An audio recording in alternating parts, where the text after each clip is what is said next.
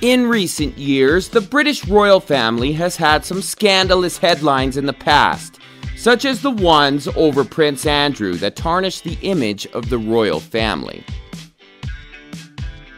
Fortunately, the British monarchy has a solid rock in the form of Queen Elizabeth, who stands above these events with a lot of experience and serenity.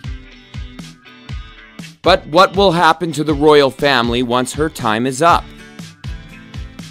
Indeed, there is a young royal that the Queen thinks very highly of for the future of the monarchy, and it's not William, George, or Kate, but someone else entirely.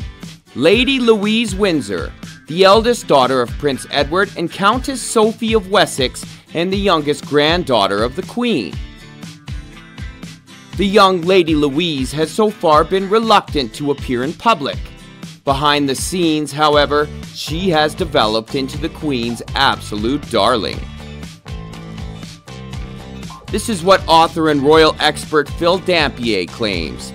He explained to The Telegraph that Louise is very mature for her age and on the way to becoming exactly the kind of person the Queen can rely on.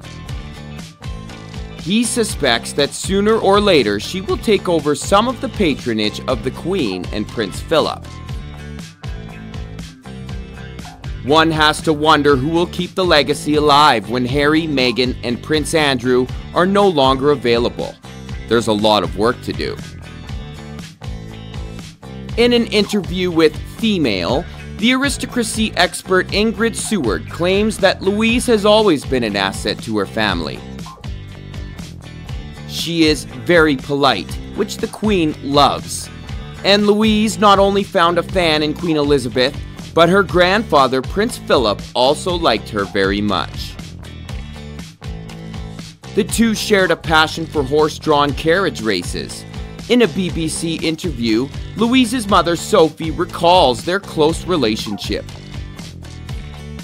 They always talked about it a lot, and he always showed up when she competed at Windsor Great Park. He always came to watch her compete and on her training days. Prince Philip always made sure that Louise got top lessons and that she had horses and carriages readily available.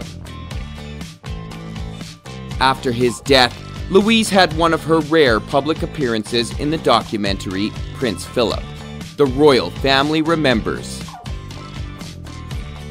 In it, she talks about her time with her grandfather and how great it was to learn how to drive a carriage from him. After a competition, he always asked how it went. His eyes lit up because he was just so excited when he talked about it. Lady Louise Windsor. Apparently, they talked a lot when they went out together. Philip told her all sorts of anecdotes about everything. Knowing all of this, it comes as no surprise that Louise has made an impression even in her teenage years, and ultimately became the Queen's darling.